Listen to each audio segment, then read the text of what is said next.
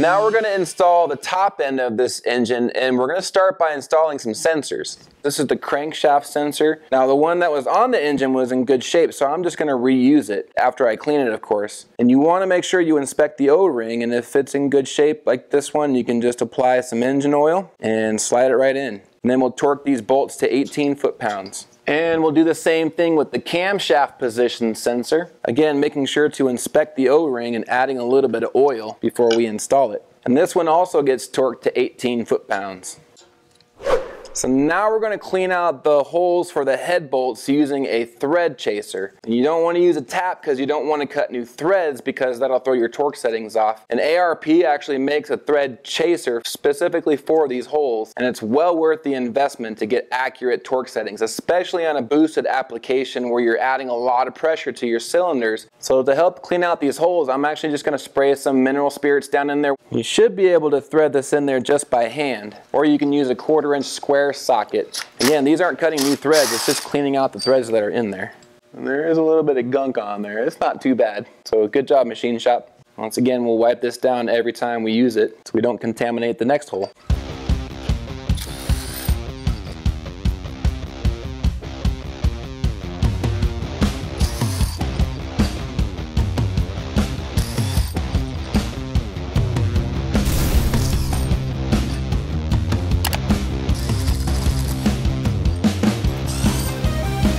None of them were really that bad, so my machine shop did a pretty good job at cleaning this thing. So now it's time to move on to the lifters. I bought these lifters on Amazon from a place called Overstock Direct, and these are made by the same union that makes them for GM. And I went with the LS7 lifters because these are a much better design than the LS1 lifters. And they also came with the lifter trays. After you clean these lifter trays and wipe down the lifters, then you can install them in the trays. You can only go one of two directions, either this way or this way. So it's really hard to screw it up. It doesn't matter which way it goes, just so long as the flat spot is on the flat spot. So what we're going to do first is put a little bit of oil in here and install the lifters into the trays, and then we'll install the whole thing into the block. Now we'll go ahead and sauce up the sides and the rollers of each one of these lifters, so when we put them in there, they'll slide into the lifter bores easily. And these get torqued down to 89 to 106 inch-pounds, right there. Alright, I got all the lifters and trays in there and reapplied some oil to the cylinder walls just to make sure those stay lubricated and they don't rust, because this will be sitting for a little while after I get done building it. I also went ahead and installed these head locator pins, dowel things. Those are super easy to install. You just tap them in with a hammer until they stop going in. Now we're going to install the head gaskets and the heads. The head gaskets we're going to use are Felpro part number 26191. These are an MLS gasket, and since I had my pistons bored over 20 thousandths, I had to order the correct head gaskets to match that bore. And these are reversible, so there's not a driver's side or passenger side, but there is a little stamp that says front. You just got to make sure that one goes towards the front, obviously.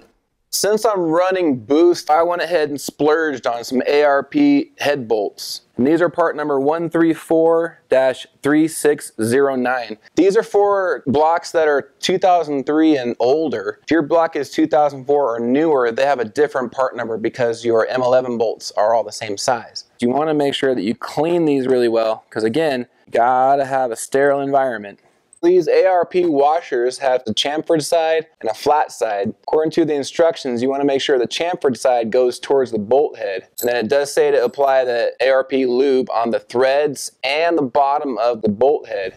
According to the instructions, they want the mating surface of the washer and the head to be dry. So you want to be really careful not to get lubricant on there. Hand tighten them for now. Remember, the ones that are shorter go in the number 9 and number 10 spots, which are here on either end of the cylinder head.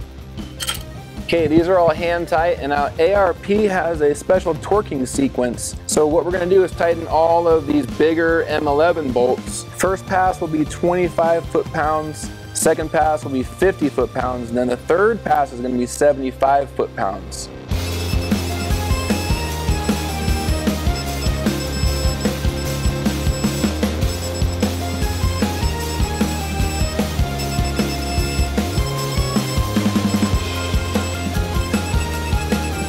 Okay, then the second pass will be 50 foot-pounds.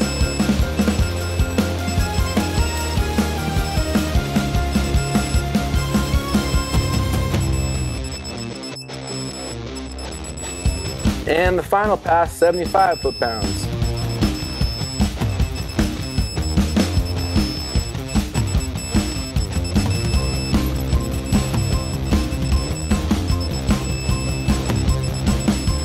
And then these intake bolts up here will get tightened down to 25 foot-pounds. There we go, all torqued down. So now we'll just repeat the same thing on the other side. All right, our heads are on, they're torqued down. It's actually starting to look like an engine again. Here's a little pro tip for you. Make sure you mask off these intake ports so nothing will fall down inside of there, because if it does, you'll be pulling your heads back off again. So the first thing we need to do is get these lifters to actually seat to the cam, because right now, remember, they're still up in those lifter trays. So we're gonna temporarily install our rocker arms and the old original push rods. So now we wanna rotate the engine over a few times, and we wanna watch for our rockers to make sure that these are all moving. That'll tell us that our lifters are on the cam. So now we can install our valve train, push rods, rockers, all that stuff. I did a separate video on how to check your push rod length on these motors, and I'll put a link to it up here. But we determined that the 7.4 inch push rod, which is the stock length, is gonna work for my setup here. So now there's a debate. Do you go with hardened push rods, or will the stock push rods work?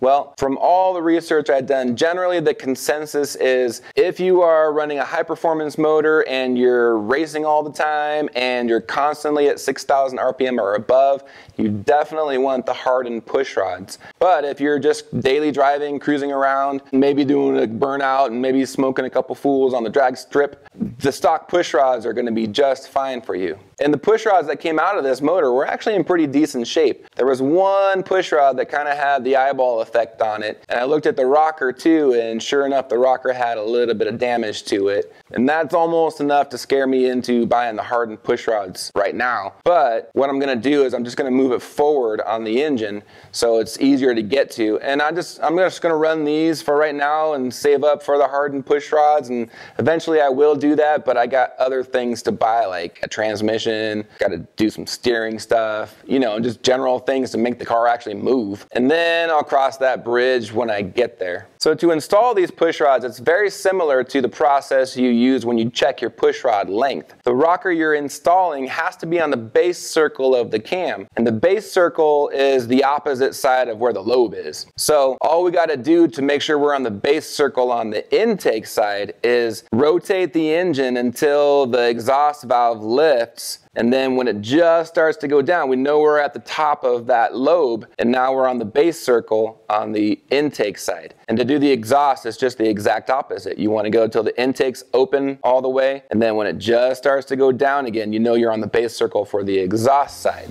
Since this is final assembly, we'll install some assembly lube in both balls on the push rod, as well as the valve and the rocker. We're just hand tightening these for now until we can spin the motor over. So now we'll rotate the engine until the exhaust port goes all the way up and then starts to go back down. And it stopped right there. Now it's starting to go back down. So now we know we're on the base circle for the intake side. Make sure that lifter's all the way down. 22 foot-pounds, right there. Now we'll rotate the engine again to get the intake valve to go open and then just start to close. Then we'll know we're on the base circle for the exhaust side, and we can torque that one down. So we'll just repeat that process for all the other ones and we'll be good to go. Now we can install our valve covers. First, we're going to clean down the valve covers and the mating surface on these heads. And we're also going to put new gaskets on the valve covers. These are Felpro, part number VS50504. These get torqued to 106 inch-pounds. It's also worth noting that the valve cover with the oil filler on it goes on the passenger side. All right, now we can install the valley cover. And as you recall from when I pulled this motor apart, the gaskets that went down in here where the knock sensors go got tore up. So I got this gasket set from Velcro that includes these gaskets for the valley cover. And this is part number MS92465. So we'll install these gaskets first and then we'll plop it down on there. So we're gonna wipe a little bit of oil on these just to kind of help them go in there a little bit easier. And what I discovered is our cam sprocket is just about the right size to help tap those down. And we'll just get our dead blow, kind of tap them on there. Bada bang. So I put bolts kind of in the corner to hold the gasket in place. And I'm gonna wipe just a little bit of oil on the inside of these seals right here just to help them go down over the sensor things. And now these will get torqued to 18 foot-pounds.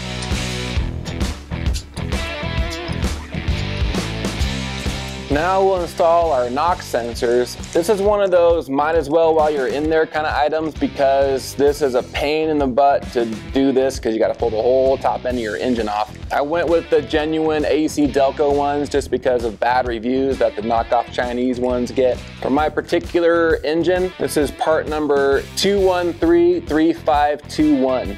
There's no need to apply Loctite or anything to these. Just kind of gently lower them down.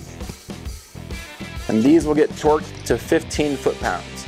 And now we'll install the wiring harness for this too. And I got a new one, again, same reason. And mostly because these rubber things are what goes bad on here, and then these leak and then it shorts out your sensors. So not so much the wiring as it is the rubber grommets.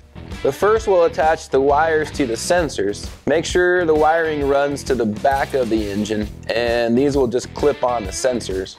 So on these rubber grommets, just to kind of help them seal and stay sealed, I'm gonna put some of this Optimum Gray on there.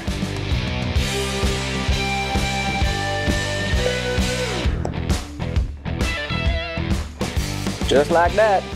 So as I've mentioned, a major problem and a design flaw in these early LS motors is the location of these knock sensors. Since the intake sits above that valley pan, over time these rubber gaskets kind of wear out and water and debris can find its way down in there and it'll short out your knock sensors. So I saw a guy on YouTube that actually had a trick to kind of fix that. He made a little dam right in front of each of these knock sensors to hopefully divert more of the water and moisture and debris away from that valley where those knock sensors sit down in there. So I'm going to do the same thing, hoping that this will actually fix that design flaw.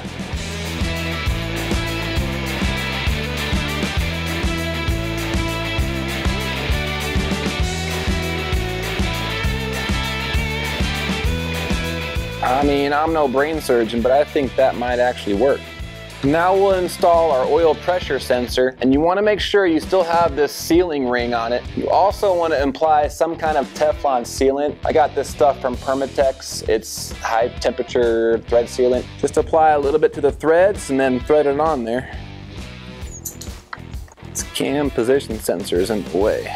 So just remove that and we may have enough access. Okay, 15 foot-pounds. Click. So now we'll install this steam vent crossover. Make sure you inspect the gasket that the O-ring is still sealing properly. If it's not, then you'll need to replace it. And these get torqued to 106 inch-pounds. Same thing on the block-offs on the back. These also get torqued to 106 inch-pounds. Got this brand new coolant temp sensor because the other one broke. It has what looks like Loctite on there. It could be sealer. Either way, you just want to make sure that this little sealer washer is on there. And I'm actually going to apply some of that Permatex thread sealant anyway, just because I don't want this to leak. You don't really want to use Teflon tape on this because if you get it into your engine, this will block up your coolant passageways and then you got all kinds of internal problems. And this is a 19mm deep socket and it gets torqued to 15 foot-pounds.